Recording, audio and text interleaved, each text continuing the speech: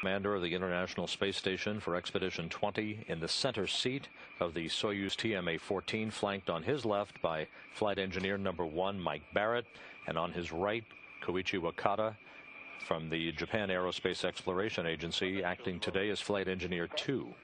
1. Okay. SSWP mode completed. Undocking at 4:29 p.m. Central Time, directly over the South Pacific, altitude 223 statute miles, Soyuz TMA-14 flying free. Waka is completed. Boost 1.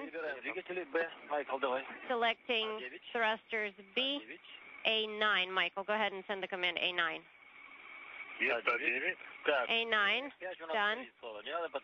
F5 is eliminated. Do we need to confirm? Acknowledge? Slava? Slava, you're not saying anything. I'm finding out for you. And Rude, THC is selected, and that's activated. We can acknowledge if you'd like. Half of the International Space Station crew now flying away from the complex. Gennady Padalka, Mike Barrett, and Koichi Wakata backing away from the aft port of the Zvezda service module. That service module launched almost 9 years ago from the Baikonur Cosmodrome in Kazakhstan.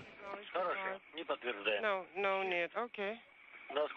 How about the ring? Is it clear? Yes, the ring is clear. Okay, copy.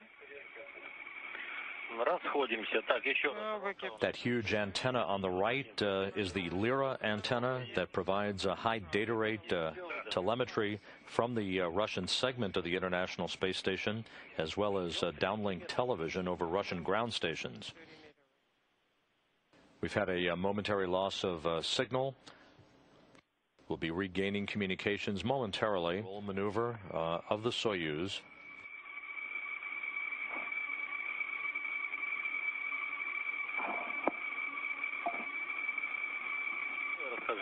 There is very slight misalignment. Okay, you go for fly around. Copy, fly around inward. And Gennady Padalka now has begun his fly around a short distance. You can see from this very clear view from the Soyuz camera that the Soyuz now maneuvering over to the side of the International Space Station, where he will align the forward docking probe of the Soyuz about 75 meters.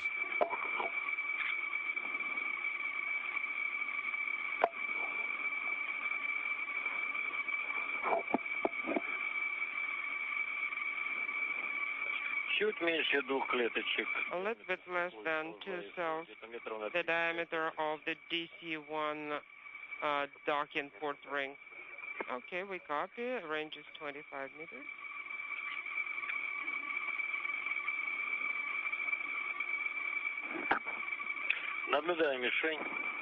We have a visual of the target. Copy. Here it comes.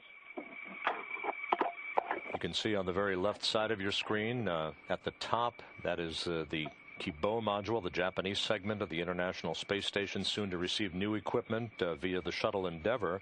The very bottom of your screen, now fading away from the field of view, is the Columbus module from the European Space Agency. The accordion-like solar arrays folded for the rest of its lifetime, no longer needed. Those are the solar arrays that originally generated power for the Zarya module.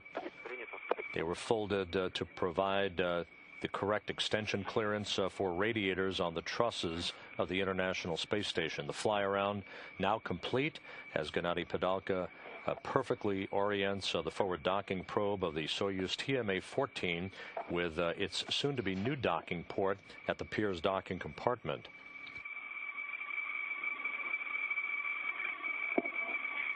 The International Space Station flying 223 statute miles above the Earth, approaching Tierra del Fuego at the very southern tip of South America.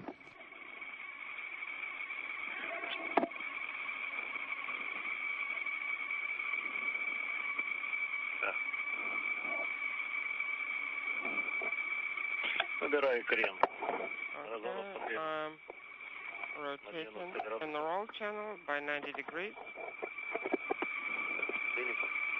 Copy.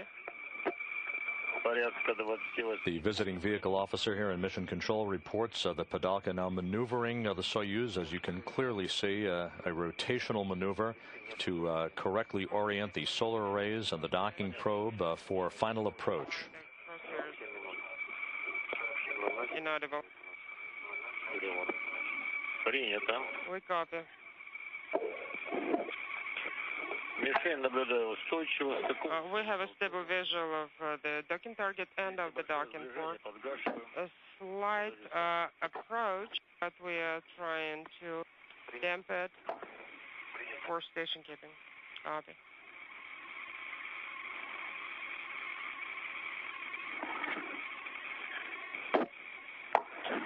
Okay, the maneuver is complete.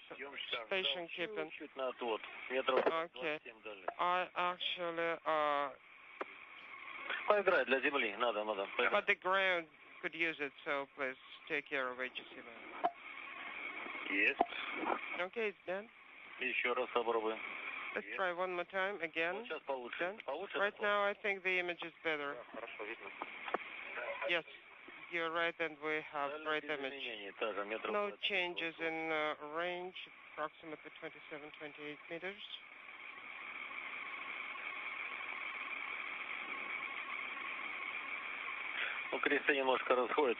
Wow, the crosshairs are slightly misaligned, but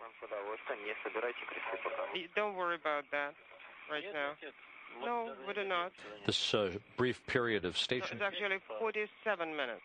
Okay, in 5 seconds, G5 and floodlight. Okay, Michael, please follow the procedures. Let's check the RODF, see what do we need to do next. It's G5. Okay, are you sure we didn't miss anything? The LED is on. Do we have the floodlight on? Yes. Because we can't really see it well, but I confirm. I don't see. Well, I don't see the floodlight. We need to turn the light off here. Could you please acknowledge floodlight one more time, because I don't see it. Slava, do you copy our exchange? Yes. Having moved into an orbital sunset over Rio de Janeiro, the International Space Station of the Soyuz, just moments away from the redocking of the Soyuz to the Pirs docking compartment. Floodlight has now been illuminated at the forward end of the Soyuz to provide Gennady Padalka with a better visual cue to align. Okay. Wait a minute, I don't see yet. Let me do some adjustments here. In action will be the undocking on October 11th to bring Padalka and Mike Barrett back to Earth. Breaking. What's the range rate? Terrific. The docking target is in the center. Right now, I have a good stable visual.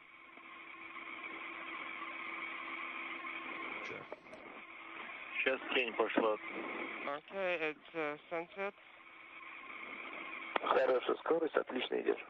Excellent range rate. You're doing wonderful. Copy.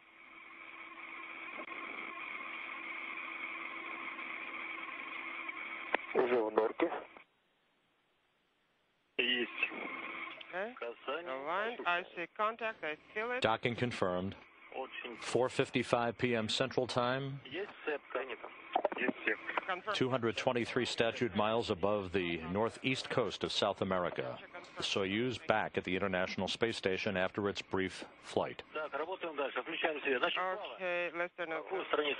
Okay, which page do we need to work from?